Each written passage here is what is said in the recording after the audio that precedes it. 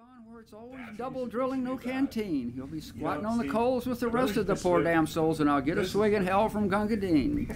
Dean, Dean, Dean, you lacerated leather Gunga Din. Though I've belted you and flayed you, by the living God that made you, you're a better man than I am, Gunga Din. I got that. Okay, yeah. Okay, you ready?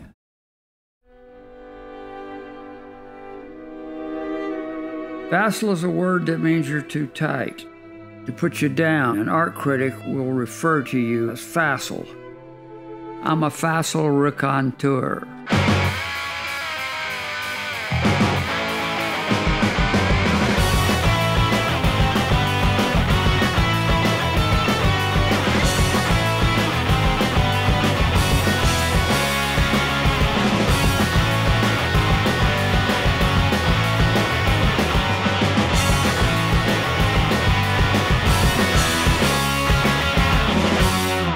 Art is defined as the expression of human creative skill and imagination, typically in a visual form such as painting or sculpture. The work of Robert Williams pushes this definition to its abstract limits. Born in 1943, he grew up in Albuquerque, New Mexico, and experienced the 1950s hot rod culture firsthand. At a very early age, he showed a propensity for drawing and painting. In 1963, realizing he was heading for trouble, he moved to California to get an education and become an artist.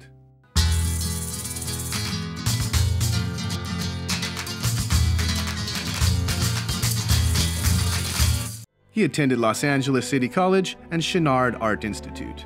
In 1964, he viewed an exhibition of Salvador Dali's work at the Los Angeles Municipal Art Gallery.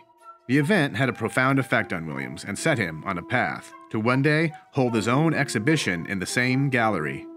During that long journey, he worked for Ed Big Daddy Roth, was among the first wave of underground artists in Zap Comix, founded the #1 selling art magazine in America, had his painting and its title used on the first release of Guns N' Roses' Appetite for Destruction, and was referenced in a song by the Red Hot Chili Peppers.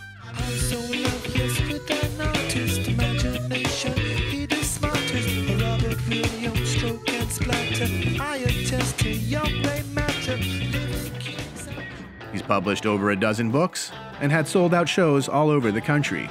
He was the subject of a full-length documentary entitled Robert Williams, Mr. Bitchin' that premiered at the Los Angeles County Museum of Art. In 2015, 51 years after viewing the Dali paintings, he achieved his goal of exhibiting at the same LA Municipal Gallery. His show, entitled Slang Aesthetics, set the highest recorded attendance in the gallery's history with over 20,000 visitors.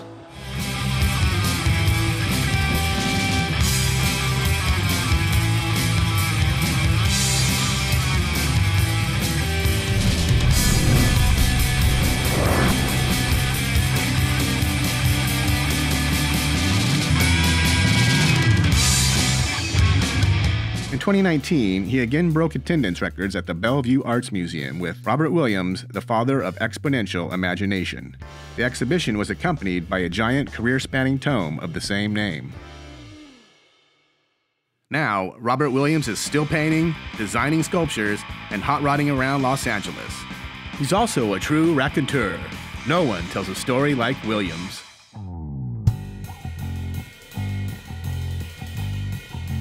Okay, I'm just a little kid, and I get into comic books, you know. I'm like 8 or 9, and I like pictures, and I've always been an artist. I always attracted to comic books for pictures, and I learned to read the comics. And there was one set of comics called entertainment comics, EC comics, that were just fucking exceptionally well drawn and well written. And it was just a lot of blood and guts and sexual innuendo, and I just took right to that.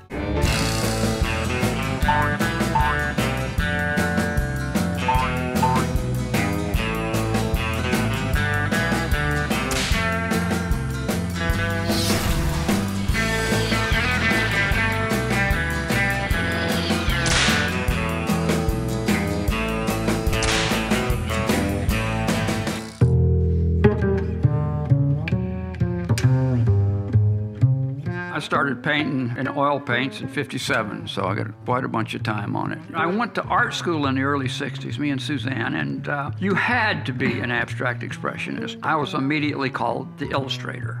People would make fun of me because I stood in front of an easel with an arm palette, you know, like a classical painter, and I was silly.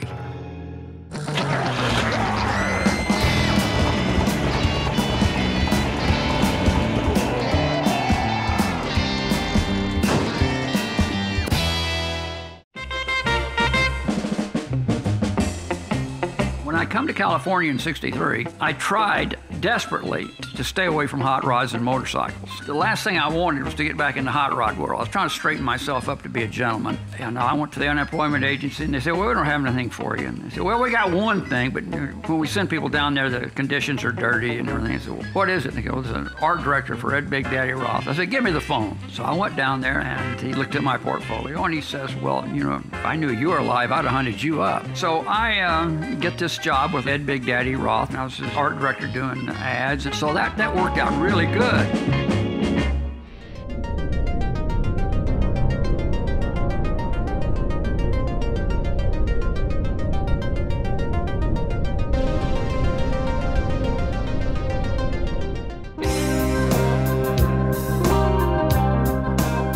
I did a series of paintings in the '60s. They were very tight, and I was fortunate enough to find a collector that I could sell them to. But no gallery would show me, no magazine would reproduce them. There's museums wouldn't touch me. I was just like an odd bird. So I kept at it.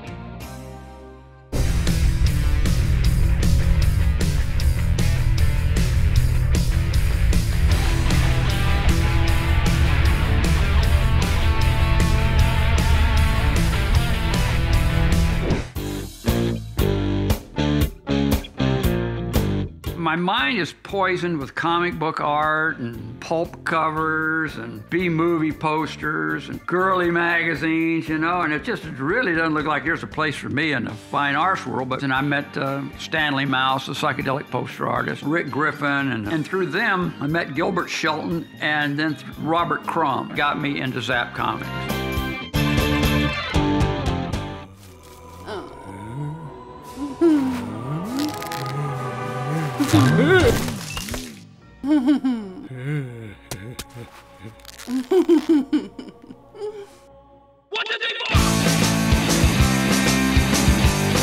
So then the punk rock movement comes along, and I'm friends with Gary Panner and a bunch of these guys, George Andine, a bunch of punk rock artists. And I realized, you know, they're having these art shows at night in these venues where they're using art shows, after hours cover to sell alcohol without a license. And the artwork is just any kind of shit you can do. So I figure, well, you know, I know anatomy and I can paint pretty fast. I can do some real gratuitous sex and violence and make it look hammered out.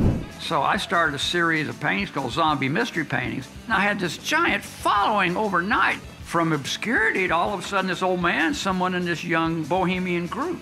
But I was interested to do something that had an enormous amount of energy, and nothing has more energy than sex and violence, see?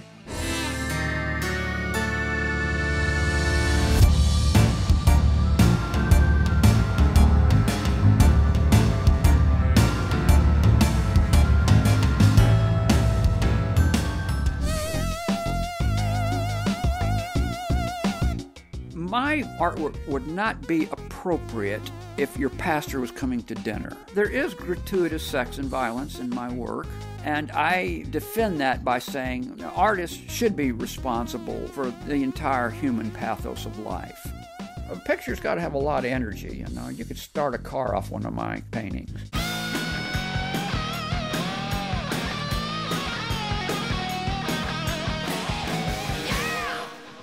They even used the names. The painting was Appetite for Destruction. She did have her panties down around her ankle, and she did have one breast exposed. Now, there's a monster jumping over the fence to avenge her, see. I have not gone without avenging this graphic crime.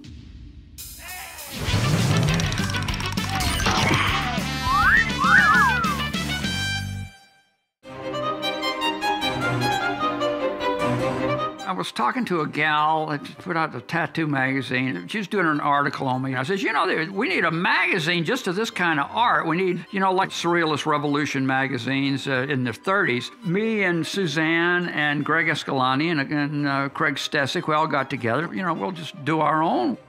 I submitted a list of 125 names, and they picked Juxtapose. Juxtapose started out, the first issue was quarterly, so it sold really, really well, paid for itself. Every issue it sold better and better and better. Then it surpassed the sales of Art Forum. Then it outsold Art in America. Then finally, after a year or two, it outsold the big one, Art News. So then this shitty little publication became the top-selling art magazine on planet Earth.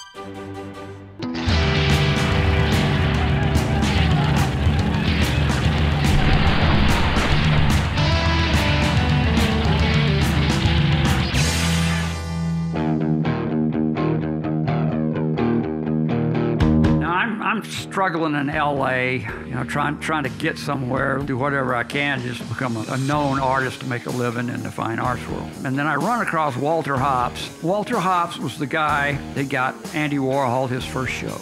I mean, he's the one that got me the gallery Tony Shafrazi in New York.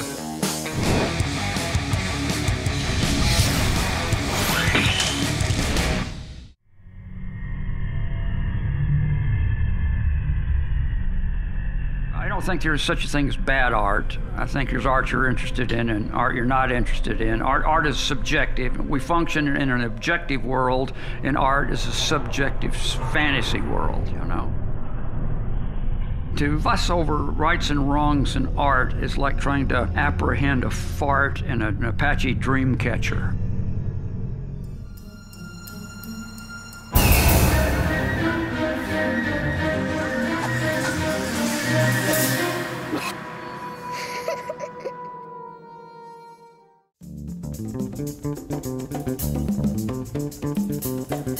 Being the bottom of the barrel, I can still see a lot of light, say.